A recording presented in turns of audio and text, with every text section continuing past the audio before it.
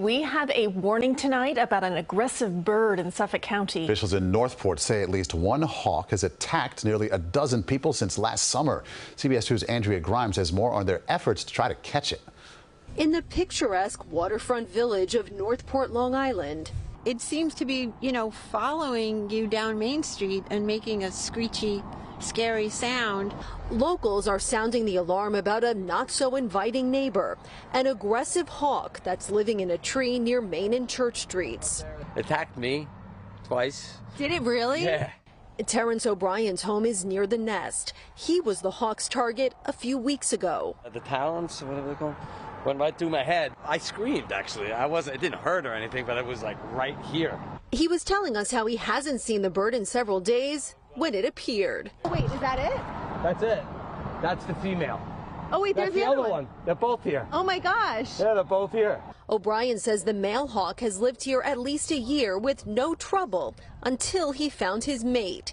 He believes the larger female is the aggressor. O'Brien is not the only victim.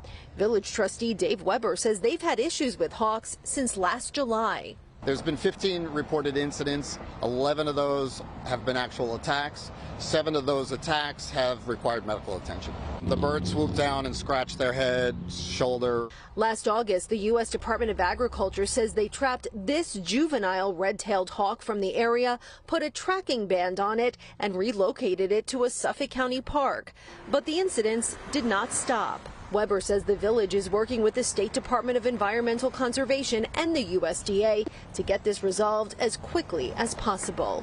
The DEC says the public should remain alert. If you do see a hawk approaching, they recommend facing it, since hawks generally will approach humans from behind. Be intimidating, loud, wave your arms, and if all else fails, be ready to duck.